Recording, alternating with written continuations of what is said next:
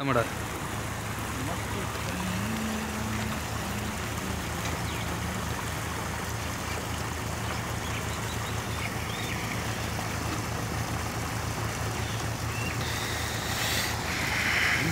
Okay, நம்ம இப்போ எதை பற்றி பார்க்க போகிறோம்னா ஐர மீன் எப்படி பிடிக்கிறாங்க அப்படிங்கிறத பற்றி பார்க்க போகிறோம். இப்போ இது பார்த்திங்க அப்படின்னா குளத்துக்கு போகக்கூடிய கால்வா, அதாவது குளம் ஏற்கனவே பெரிய இருக்குது ஒன் டைம், அதுக்கப்புறம் பெய்யக்கூடிய மழையில் வரக்கூடிய தண்ணி. இதில் பார்த்திங்கன்னா அணை அடைச்சிருக்கு.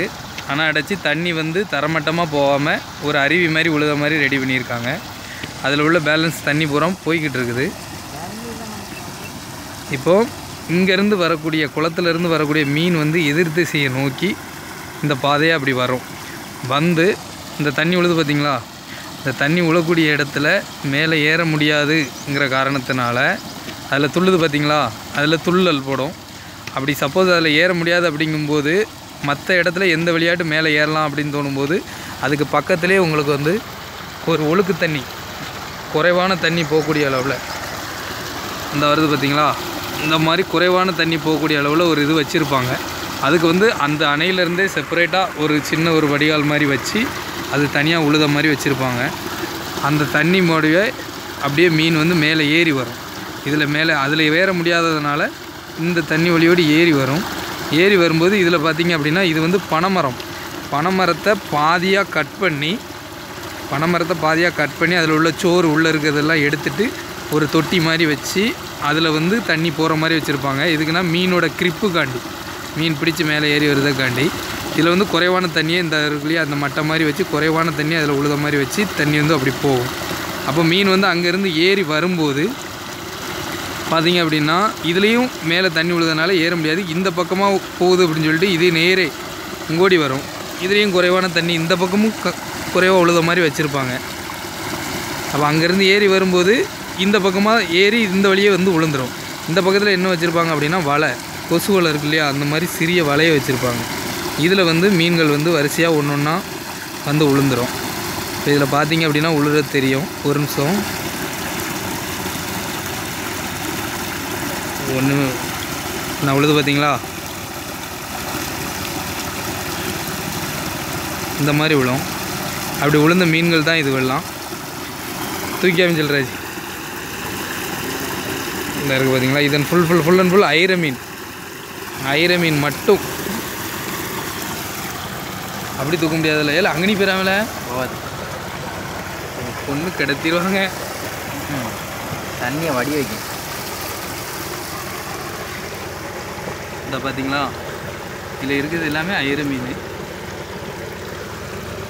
இது ஒரு கிலோட ரேட்டு 1000 ரூபாயிலேருந்து 1400 ரூபா வரை விற்றுக்கிட்டு இருக்காங்க. ஃபுல்லாக ஐர மீன், இப்படி உழுத மீன்கள் மட்டும்தான்.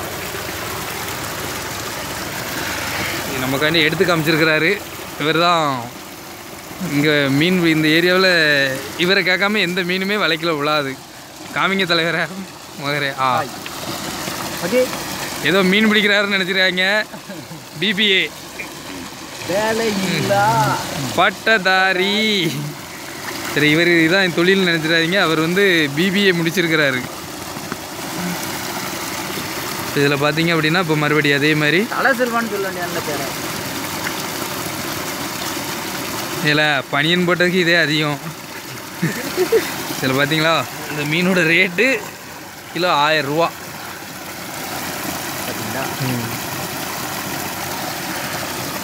சூப்பர்.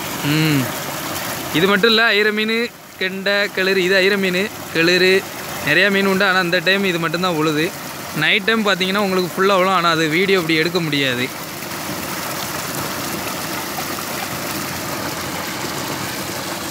ஓகே ஓகே, பார்த்துக்கங்க.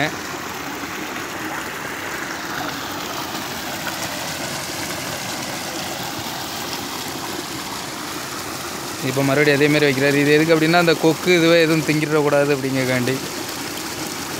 கொக்கு தின்னுச்சுன்னா கொக்கை இவங்க தின்றுவாங்க.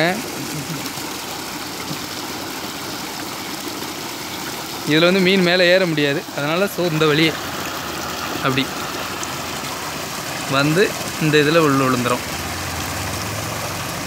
Okay, thank you.